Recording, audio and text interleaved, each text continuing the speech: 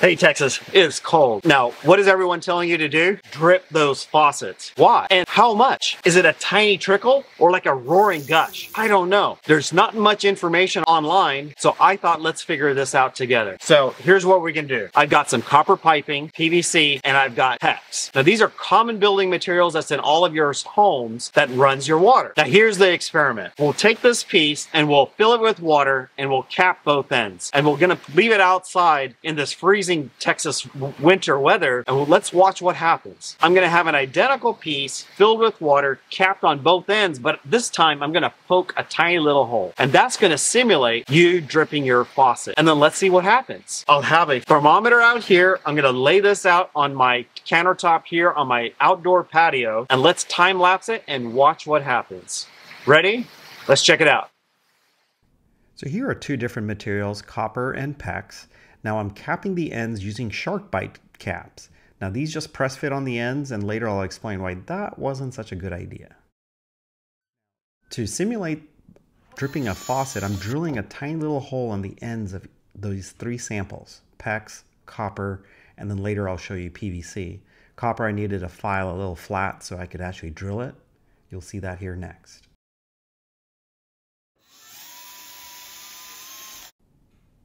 Now, if you look at where I drill this hole on the copper pipe, you'll later discover my mistake. So on the PVC pipe, same procedure, drill a small hole, and we'll continue on with the rest. So the goal is for us to look at all 6 of these pipes together and watch what happens as they freeze.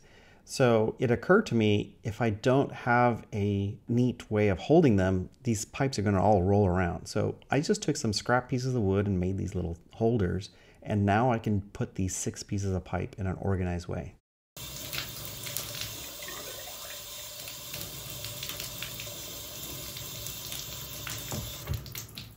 All right, now as you watch me put this shark bite fitting on, you are going to see what I'm doing is pretty insane. I'm compressing this air and water together to try to squeeze it on, and you know, not a good idea. That's why you're going to see me make a follow-on video to this where I actually solder on the fittings at the end with screw-off caps to make it much easier to fill with water and cap it off.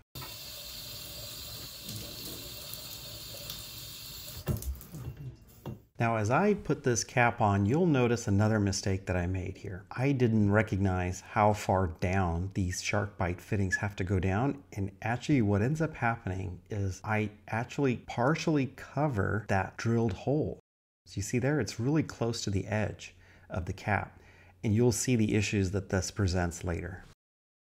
No, my arms didn't change here. This is my daughter helping me fill the PEX pipe, so thank you to her. Now, the reason I say the shark bite fittings weren't a good choice, it's how they attach to the ends of the pipes that's the problem. And also, they're designed for household operating pressures of around 80 psi. They are not designed to withstand the immense pressures caused by water expanding as it freezes. So just like the shark bite fitting, attaching a PVC cap with PVC cement while it's full of water, very hard. I fixed this with version 2.0 as well. Woo! It is cold. All right, this is our setup for the night. Ready? So these 3 pipes here, it's like as if you're not dripping your faucet. These 3 you are dripping your faucet. So those 3 there have a tiny hole near the top. Maybe you can see them, and let's see what happens as these freeze overnight. Current temperature right now is about 18 degrees Fahrenheit. It's supposed to drop into single digits overnight. Let's see what happens. All right, folks, here's that time lapse. Now focus on the bottom row. You'll see those caps move and shift. Now I'm sorry, no explosions on this video. Stay tuned for version 2.0.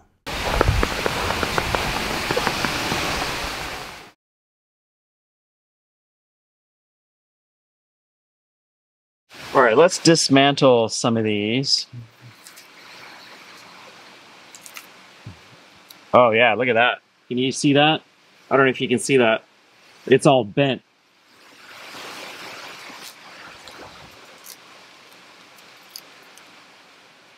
Oh, and same thing here. Looks like this cap, I'll give you a close-up, but it looks like it got pushed out. All right, so let's look at this first one here. So this the PEX with a hole. So you can see right here, we've got a little bit of oozing action, but these caps, these are pretty solid. I don't see any movement here, and this is why everyone loves using PEX, is because it handles this expansion so well. So, pretty cool stuff. All right, this copper pipe, this was the one that had the hole right here. Now, I drilled a hole in the wrong spot. It was a little too close to the end. But this one, the end, the force of the expanding water did push that out, and it looks like we did have a water leak here, you can see.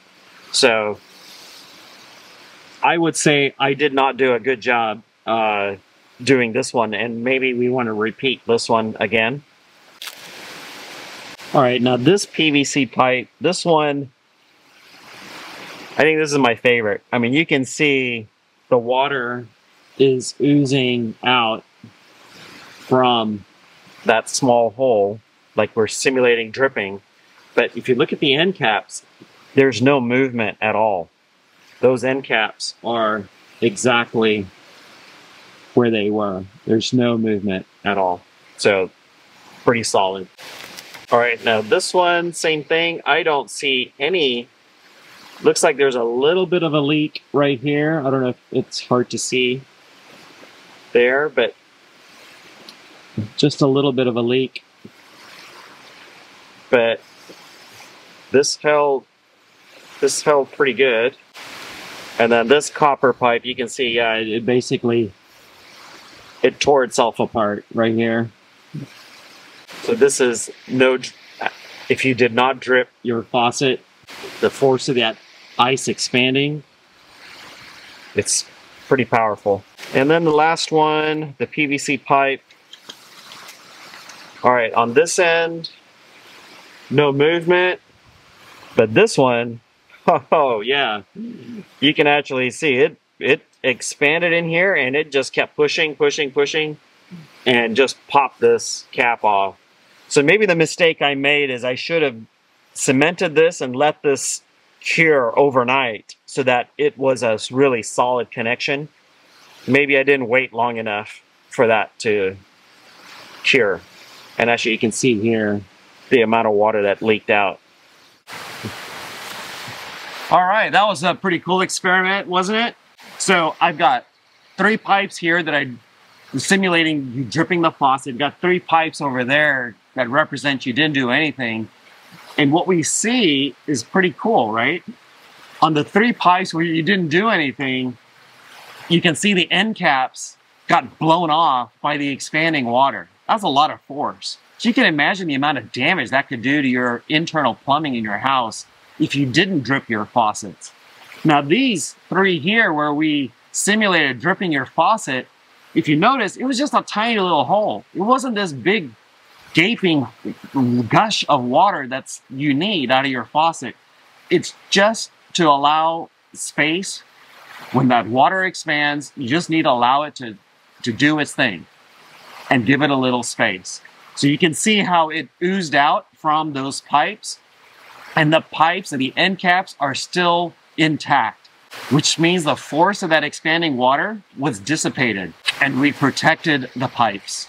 Pretty cool result. All right, it's awfully cold. I'm getting back in the house. Stay warm, everyone. And if you like this content, hit that subscribe button, hit that like button, and I'll get you more.